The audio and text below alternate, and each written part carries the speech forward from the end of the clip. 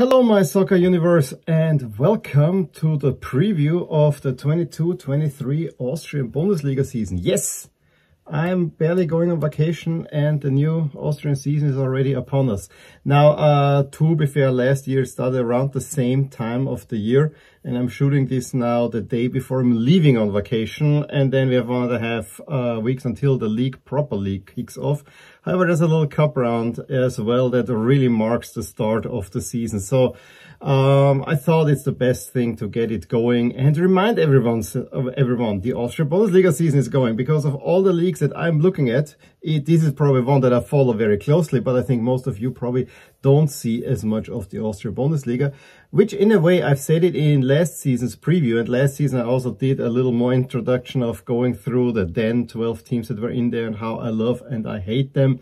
Videos that are still very current, with the exception that Admira is now down. But I think everything that I said for the remaining teams still applies. So please check those videos out. You actually might get a laugh out of this, I'm pretty sure as well. But yeah, as I said in last season's preview, the Austrian league is actually insofar a very exciting one. It's a very offensive league, always averaging well above 3 goals. And yes, the dominance of Red Bull Salzburg contributes to that. There's no doubt about that. However, it is also a very innovative league where, there's a reason why Ralf Rangnick started the Salzburg Revolution, that he's now the coach of Austria, because this high press and gegenpressing style is very much present in Austria as well. And in addition, it's kind of this laboratory for coaching styles that, how do you play against the counter-press? Because Austrian teams have to deal on a regular basis with Red Bull Salzburg. And the different types of Red Bull school, and then you have the teams that have been copying, like it was LASK and Wolfsburg for a long time. Now this has been a little bit shifted. It goes now more towards Sturm Graz, who also successfully implemented that, and other teams. So it is really an interesting league to watch. Yes, the fight for the championship is not very exciting, because that one, as we'll see, is already given to the big Bulls. Pun fully intended, in Salzburg. However, the rest of the league, as I said, it's very enjoyable, and I think it's, again, there are 4 to 5 teams reasonably where you could say that they can definitely make a run for second place, and that always is the mark of a good league. Now, I'm gonna go this a little bit more methodically. We first look at which teams are in the league, who are the coaching changes. There was one, but very notable one in there. We look at the preseason expectations. I will of course talk a little bit about the expectations of the team that I follow, which is LASK, who, yeah, if you look at the background, I try to make it as neutral as possible, but this side of the wall is entirely LASK. Then there's one LASK shirt here and it's all LASK behind me. I'm a LASK fan. It's actually a travesty that I have jerseys from 4 other Bundesliga teams. But hey, I decided, since I'm covering the Bundesliga, I probably should have a few more jerseys. And that's the only reason why I'm doing this. Okay.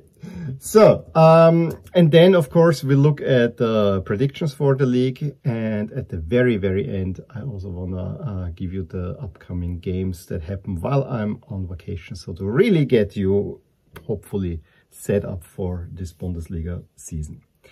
Okay, let's start with the teams. Where will this Bundesliga season be played? And here is the list. We have 12 teams as usual.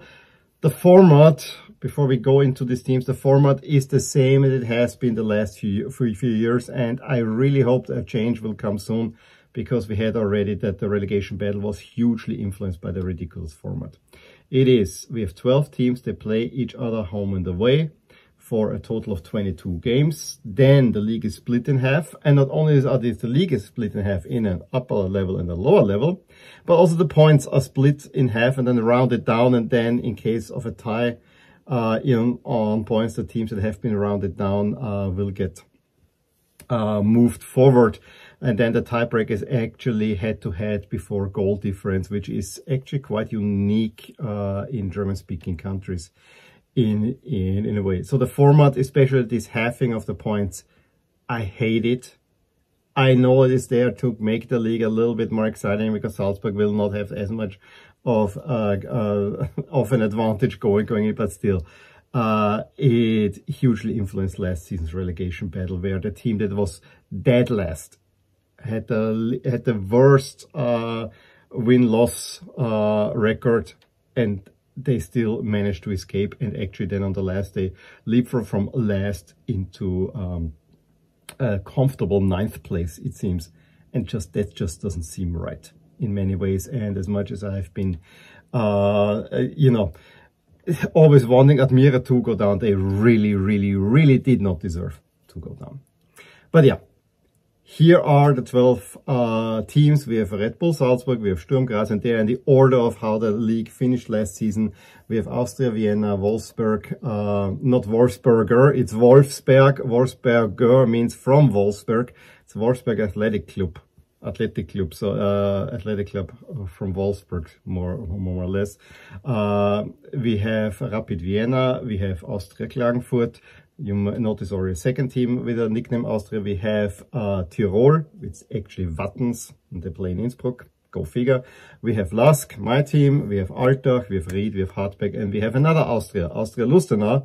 However, Austria Lustenau, unlike the other two Austrias and former Austria Salzburg here, these Austrias were like Austria Wien, all in purple.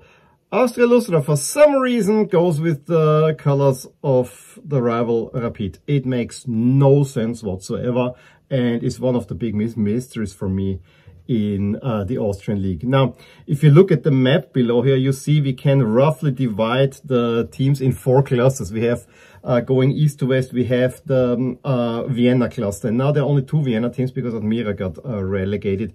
So only 2 teams from Vienna. Then we have the southeast cluster, where we have 2 teams from Steiermark, meaning Sturm Graz and Hartberg. And then we have 2 teams from Kärnten or Carinthia, which is Klagenfurt and Wolfsburg. So those are kind of the games between those you can consider local derbies. Then we have the northwest corner, which is LASK, Ried from Upper Austria, and of course Red Bull Salzburg. Those are in relatively close proximity with travel distances within 1.5 hours of each other. So those are all rivalries there. And then of course the huge west cluster, not huge, the far west cluster I should say, with Tirol, who are now the only team in Tirol, which is an absolute disaster. Because Wacker Innsbruck now they're still hoping to make it into the 4th tier.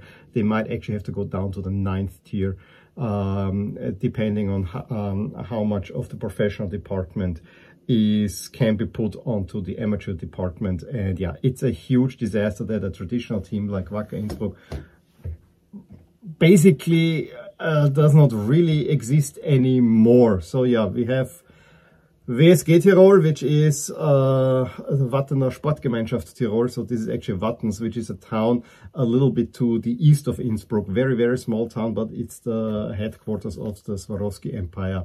And yeah, that family has still a little bit of a say in that. And then we have 2 teams from Vorarlberg. Has been a long time that we have 2 teams from Vorarlberg. I always say, well, I would like to have 1 team in Vorarlberg there just for the overall distribution. Having 2 teams, there's a little bit too much away travel because you see it already. You have to travel through Germany or fly out there. And they're very close together, and it's not sustainable for you know, where those 2 teams are in. It's very much one big urban conglomeration of very different towns, but it's all still very tiny. So having 2 teams there, it is almost a little bit yeah, overkill there, where regions like Graz and Linz with significantly more people around have only 1 team. So just saying that. I want to run through the stadiums as well, because I'm actually, meanwhile, when you look at stadiums in Austria, you can be actually quite proud. It still runs the gamut from hyper modern stadiums to very old-fashioned stays, but year by year it is improving. And we'll start the same list. We start with the Red Bull Arena in Salzburg. Has been built for Euro 2008. Was not built smaller as originally, and then is still one of the bigger stadiums in Austria, or the biggest league stadium at this moment in Austria. We have the former Schwarzenegger Stadion, Stadion Liebenau. It has, of course, some commercial name, but I go with the traditional name if possible. That in Graz, it's meanwhile almost 25 years old or something like that. So people are already saying it needs to be rebuilt, which I find a little bit funny. Then Austria Vienna have expanded their old stadium. Also looks very modern and proper now. I still remember going to the stadium in the late 90s, where only one stand that doesn't exist anymore was there, and there was absolutely nothing around it. Now it has been built up into a proper stadium. Then we have the first of the also Austrian stadiums, and this is what you typically see in the countryside, and this has been built up, of course, is the stadium in Wolfsburg, the Lavantal Arena. You have a track around it, and then you have two stands, and the rest is rather empty, draped around it, and you have sweeping views of the surroundings, which is always nice. And you know, there are quite some mountains around there. I mean, not huge mountains, but you know, it is scenic. Complete opposite is, of course, the new stadium of Rapid Vienna. I actually have to say, while Austria Vienna looks really nice, I think Rapid Vienna has an even better stadium. And I know they don't like to hear this in Wien Favoriten, but I have to say they have done a really, really good job there. It's a pretty amazing stadium, also very conveniently located if one traveling to Vienna and so on. Good connection. So yeah, I may not like the team, but that's a thing they have done really, really, really, really, really well. Probably the most beautiful stadium in Austria is the Wörthersee Stadion in Klagenfurt. Hugely overdimensioned for a team small as Austria Klagenfurt. They never sell it out. It's only the lower tier that gets a few, but it's a beautiful stadium built for Euro 2008 when it and they always had trouble finding a tenant. Now we have Austria Klagenfurt in there, so you get something. But I would opine that this is a stadium, as beautiful as it is, it's a little bit too big for its own good, unfortunately. Then another almost 25-year-old stadium now is the Tivoli Neu in Innsbruck, which of course Wacker Innsbruck is not playing anymore. It's also it is in Innsbruck. It's also a pretty modern and nice stadium. It's the only one that has been built back from what they had at the Euros, where they had this huge three sides, really steep. It was the most impressive stadium, I think, at Euro 2008, and it was built back now to the smaller capacity, which makes a whole lot of sense for Austria in general. Now to my team, LASK, I actually will show you three pictures, because the first half of the season they will still play in the Waldstadion in Pasching, which is a suburb of Linz. It's actually technically not even in Linz.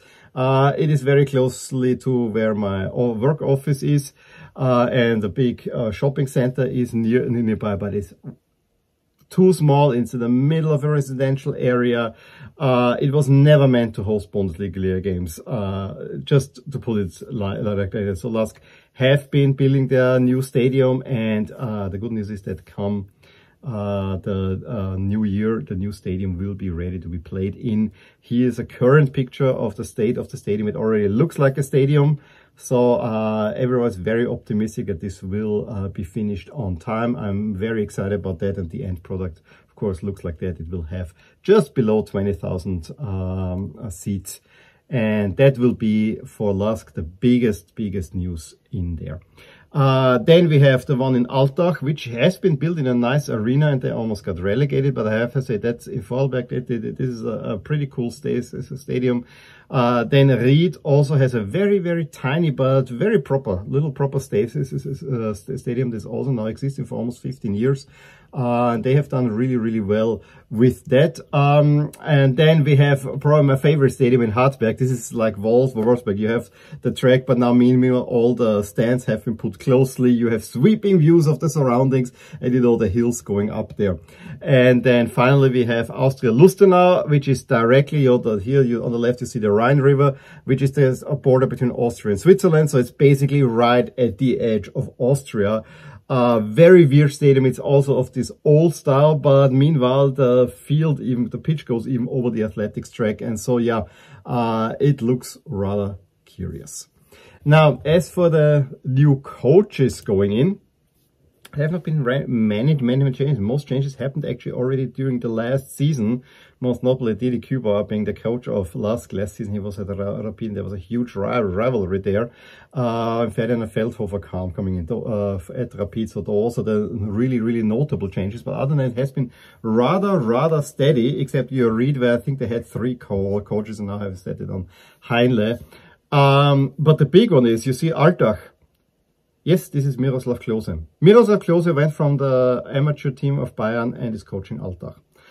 I'm not sure what to make of it, but this is a major signing in any way. It puts a little bit shine on the Austrian Bundesliga, and, you know, I wish him well. I just have my doubts. Ludwig Magnon went to Lausanne Sports. So these are the coaching changes. Now, before we go further, what are my expectations for LASK? It's, as I said, it's the season where the new stadium is gonna come in. I hope that this time it will be a top 6 finish, which most likely will also coincide with a European spot. That is what I'm looking forward to. I have not been very happy with the transfer strategy because many players have been lost, and what's coming in, I'm not quite sure yet what to make of it, but I want to give them the benefit of the doubt. My is in Coach Kübauer. Yes, he had a reasonable success in Austria coaching teams and has been building up to have top 6 finishes, and so that's he might be a stabilizing factor. I just see that he's not a coach that will carry forward this high-intensity pressing style. He's more a defensive coach, and that, I'm afraid, is not going to fly very well. And yeah, the other thing is the new jerseys are just an abomination. And thinking that the first half season in the new stadium will play in those ugly yellow sleeves, swim wings they call them. Yeah, not very looking forward to. But let's see, how is the season expected to end? And I'm going to have to do this in 2 steps because we have, of course, the regular season. And the regular season, we see already Salzburg ahead of everyone else. It is almost damning, as you see, this big green blot, which means, yeah, it's a foregone conclusion Salzburg will finish first. And that's a very even league overall. So it's Salzburg and then the rest. Best of the rest, at least in the regular season, Sturm Graz and Rapid and LASK. Austria Vienna would actually be the, you know, depending on how you see it, the 3rd or the 4th strongest team in Austria. However, they start with a 3-point deduction due to problems with the license, and so their strategy of getting many players in just raises many question marks at this point. But based on that, they will just squeak into the top 6. On the bottom, we have the 2 fallback teams. Yeah, we have to see. I have a feeling that because every promoted team, so in the last 5-6 years, they have been staying up and actually started a big stay. So I actually think the team to go down will probably between Hartberg, Klagenfurt, Ried and Altach. Those are 4. I think that Lustenau will stay in the league. And going forward, yeah, to the expected final standings where we split up the league, you see Lustenau is down, but it's Altach very close by. So Altach really seems like something, but yeah, Miroslav Klose, the coach. I won't be surprised if Klagenfurt or Ried go down, and Hartberg also looks shaky too, but also they hired a good coach. But on top, it's a foregone conclusion who will win, and then Rapid and Sturm more or less level. And I think LASK and Austria Vienna will make the other teams, and never underestimated Wolfsburg with Robin Dutt. I also don't think that those are clearly the top 6 teams in Austria in many ways. I don't think that they will all 6 make it to the upper playoff. There will be one of those will drop out, and that it will be the curious thing to see. I really hope it's not LASK. It was one season was enough, because there was a time where there was a chance that you can get relegated. They never were, we were in last place, but that was in the regular season. But it's not fun playing in this lower league, in this lower part, because it's just madness. It's absolute madness. Upcoming games. I said there's a cup round. Here are the matches of the top 10 teams from last season. We have Red Bull playing at Fügen in Tirol, Austria Klagenfurt having to go to Vorarlberg, to Dornbirn, Rapid Vienna have to go to Kärnten, Treibach, Tirol have to play against Neusiedl, which is Burgenland, all the way in the east, so Rapid has to go south. You know, they like to send people, teams around. Sturm has to come also to Vorarlberg, Ried has to go to Vienna, to Stadlau. Also Austria win, that's interesting because former LASK vice president and the mastermind behind LASK getting built up is now an investor at Austria Vienna, and he's from Wales, and now he has to play his first game there in Wales. Very interested. LASK has to play against Schwarz in Tirol, who are actually a pretty good side. Altach have to play at Team Wiener Linien, the tramway lines.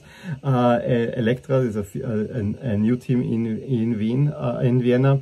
And Wolfsburg have to play in Salzburg at Kuchel. I love the crest with the weird devil in there. So that's the cup round, as I said, selection. And then the first round, it really kicks off with Salzburg against Austria Wien. Absolute classic, and Salzburg is going to demolish them. LASK kicks off then against Austria Klagenfurt. Yeah, given that the next few opponents are then rather stiff, I think you have Austria Wien, then you have Rapid Wien, and I think Sturm Graz over there. It's a really tough schedule to start off.